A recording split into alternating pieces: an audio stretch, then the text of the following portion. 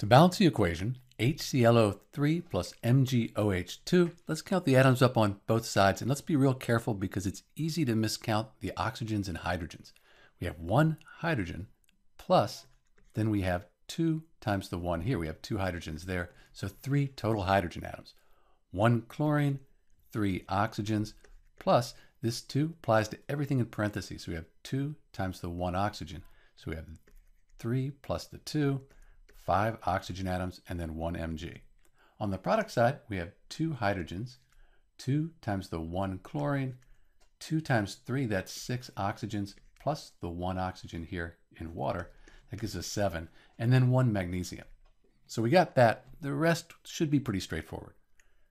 I like to leave the hydrogens and oxygens to last when I'm balancing, so I'm going to balance the chlorine atoms first. I'll put a 2 in front of the HClO3. Now it looks like I need to update all this though.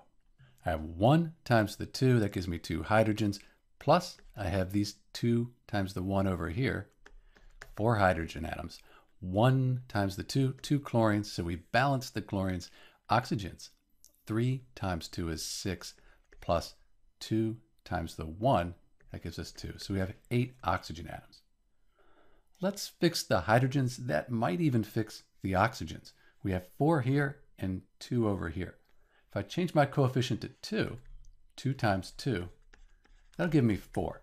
Hydrogens are balanced. The 2, it applies to everything. So let's update the oxygens. We have 2 times 3, that gives us 6, plus 1 times the 2, that gives us 2, and it does, 8. So everything is balanced.